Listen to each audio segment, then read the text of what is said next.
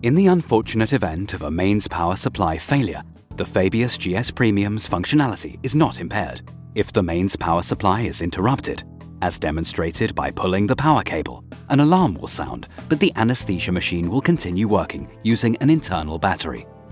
The battery supply will last for at least 45 minutes and up to 2 hours under standard conditions. We would now like to demonstrate the Fabius GS Premium's behavior in the case of a central gas supply failure. The piston ventilator is powered by electricity and does not depend on driving gas. That's why the piston ventilator will continue working if we pull all central gas supply hoses.